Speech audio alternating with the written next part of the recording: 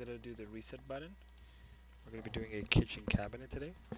Let's do don't save, reset, check our units, metric centimeters, perfect, and do file save as. Unit 4, we're going to call this one kitchen cabinet. Now that that's done, we're going to go make in the top view a box like so, and the height. We're going to go to the modify, and we're going to change the length of this box to 38, the width to 45, and the height to 76. From there now we're going to go move it to the center of the box, of the grids. Go back to perspective view and you see we have our beautiful box. Hit save, so we have an increment save going. Next we're going to right click on the box and we're going to convert it to an editable poly. From there we're going to open up the polygon and we're going to grab the top face, hold control, and the bottom face. We're going to scroll down and we're going to go click the detach button. From here we're going to detach it until we call object 001 and we're going to press OK. So now we detached our tops and our bottom. The next thing we're going to do is we're going to select the object 01 we just made from the scene and we're going to activate the polygon option. Then we're going to go use the extrude, the caddy of it, and we're going to extrude them the height of 5.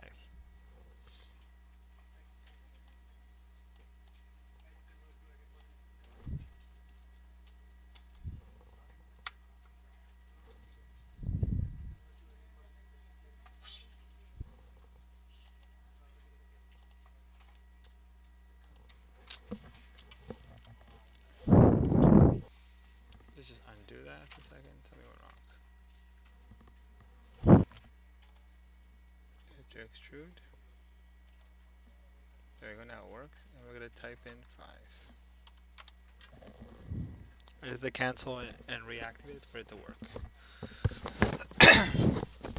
You're going to press OK. There you go.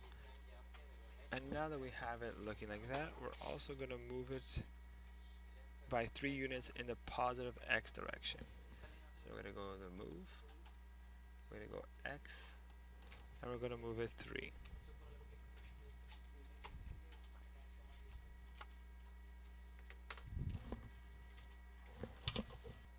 So we're going to go type here, 3, and you notice it moved it in the positive direction. Now that we have done that, the next step we're going to do is we're going to go click on the top one, top polygon, and we're going to extrude again. This time we're going to extrude it in the 5 again, and we're going to press OK. And then we're going to go similar to the bottom. Oh, sorry, not the front. We did the top, sorry. So we did the setting, we extruded it. So you can see here it's extruded one more up. And now we're going to go and extrude the front polygon by 3 units. So we're going to go click on this polygon here. And we're going to extrude 3.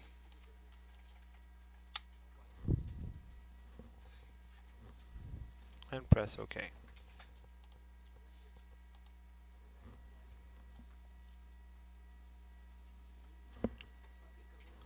Now we're going to go to edge, and we're going to select the edges you see here.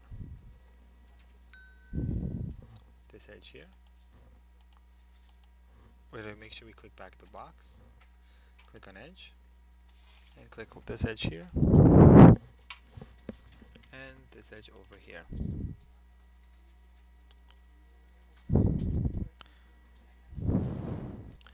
Now that we've selected them, what we're going to do is we're going to use the connect option.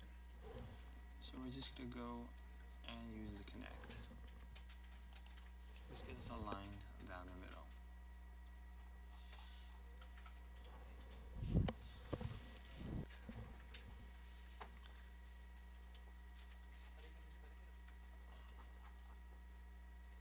Now we're going to click this one here and this one here.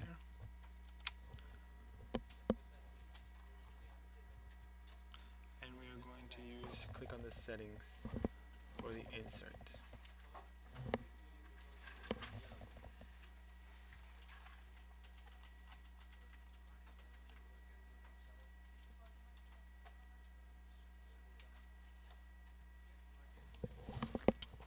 It wasn't edge, it was polygon, sorry. It was this one here and this one. And we're going to click on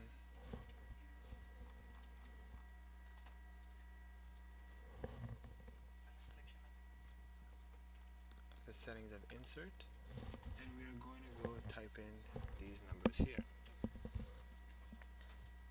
We're going to go type in, this is going to be by group, we're going to go do the insert amount. I have 2, and then press OK. Now we're going to go to the settings of the extrude.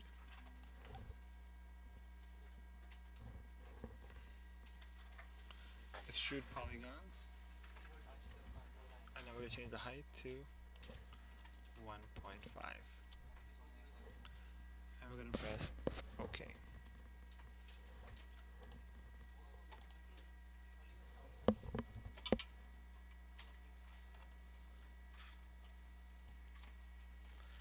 Something's wrong with my face here, so let's see if I can fix it.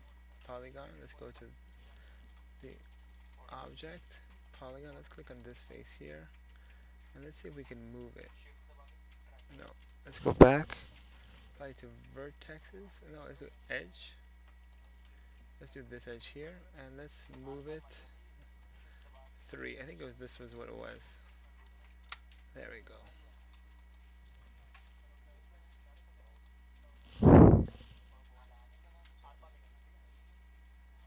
And I think this one here, we're going to click the polygon. We're going to move this one here, -3 back. This is making more sense. Before it looked a little weird. So now we have this piece here. Does something like that. I think it was like this is supposed to be. Same thing goes over here. I don't know why I did that. Let's go to edge. We're gonna move it back -3. So this makes sense because we have the little kick plate underneath, I guess. But the rest, I don't know why we had clicked that side. We see here we have it flat.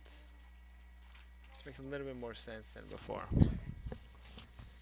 Also, just gonna make this one. I don't know why it's like that. We're gonna make this one straight instead. Click this face here, and we're gonna move it back 3. Now it's starting to make a little bit more sense, like a cabinet. I don't know what I was doing before. This technically could be lined up with this piece. Yeah, so we're going to do this guy here. We're going to grab this polygon. And we're going to move it, I think it's 3. No, -6. There we go. And we're going to grab this polygon here. And move this one -3. So we have a little bit of us coming out. See, this one makes a little bit more sense. What's this? Let's go, I think I should have did edge. Let's do edge again, just so I have this edge here. And move the same way. There. Now it's one whole piece. We have it going back here. Looking good now. Yeah, so now go back to wireframe. Let's save it and continue. Okay, so now with the box back to selected, we're going to go back out of it. We're just going to click on it so it kicks it out, and we're going to go use the same command we used before, which was the attach command.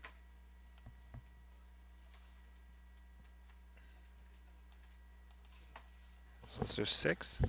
So it gets this out. And we're going to go to the attach, and we're going to select the object 1 from it. Press OK, Now they're union together. Now that we're union together, we're going to rename this cabinet. We're going to go to the edges now. And we're going to select the outside of the drawers, so the edges of the drawer. So this one here, and this one here. And we're going to loop them. Oops, I thought that would work. So we're going to go to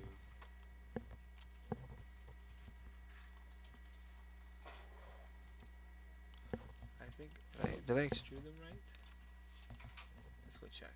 Polygon. I don't have the gap. I think I should have made a little bit of a gap between them. So what I can do, let's see if this works. Again, this is me playing around with it. If I go to this edge here, and I move this down, say, along the Z,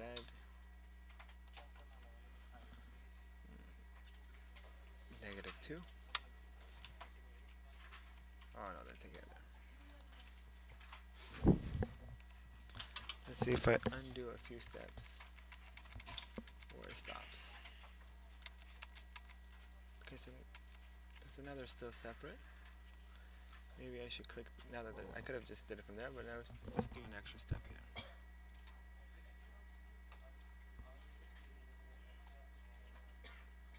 Let's do chamfer first.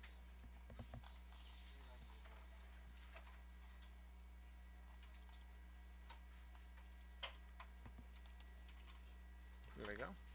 And let's put it at, let's do quad chamfer, and let's do it at 1. Oh, I said 1. And let's accept. Okay, so now we kind of divided them. Let's go see. Yeah, because now this, if I do polygons, this is one face, this is the other face. Good. So now we did that, we could do like we did before. Click on box 1. Press 6 to get out of the command. And we're going to attach it, selecting object 1. So now it's all 1. We're going to rename this to cabinet. Alright, then we're going to go with the cabinet selected. We're going to go to polygon, and we're going to select the first face and the second face. So now we corrected that. And we are going to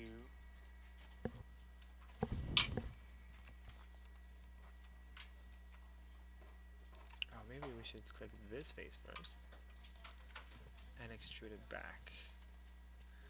Oh, Rob's having fun here. Let's just drag it back, see what happens. Oh, they're all together. Let's go, we delete the faces. Control, look at that. Delete this. So now they're independent from each other. Look at that. So now I did that. So now if I go do polygon again, and I collect 1, 2, and I were to first, let's do let's chamfer them. Actually, instead of doing polygons, do edges. That would be easier. Now if I select this edge here and this one here, would it do the loop for me? No. So go here, click this one, just rotate, make sure we have the same one. Click this one, this one, this one, and this one here. We're going to chamfer it. And we are going to chamfer it to the quad type. And we're going to chamfer it to 0.3.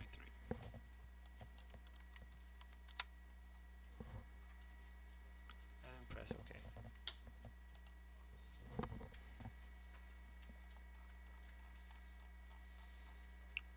Let's go see how it looks.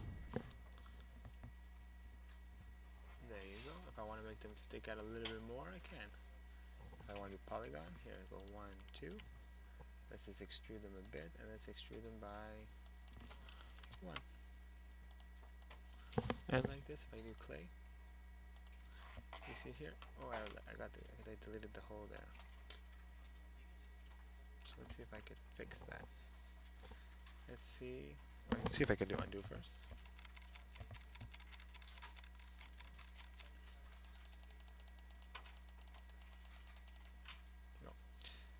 redo. So let's see if we can fix this. Let's go to edge, boundary. Let's go to wireframe, and let's go click this one here, and let's just put cap. Now if I go look in clay, see? And we capped it again, and it's perfect. So we have our drawers, and that's it. Let's just put it in perspective view. Let's put it in wireframe so you guys can see it. So there you go. This is how you can build a simple cabinet in 3ds Max. Thank you so much.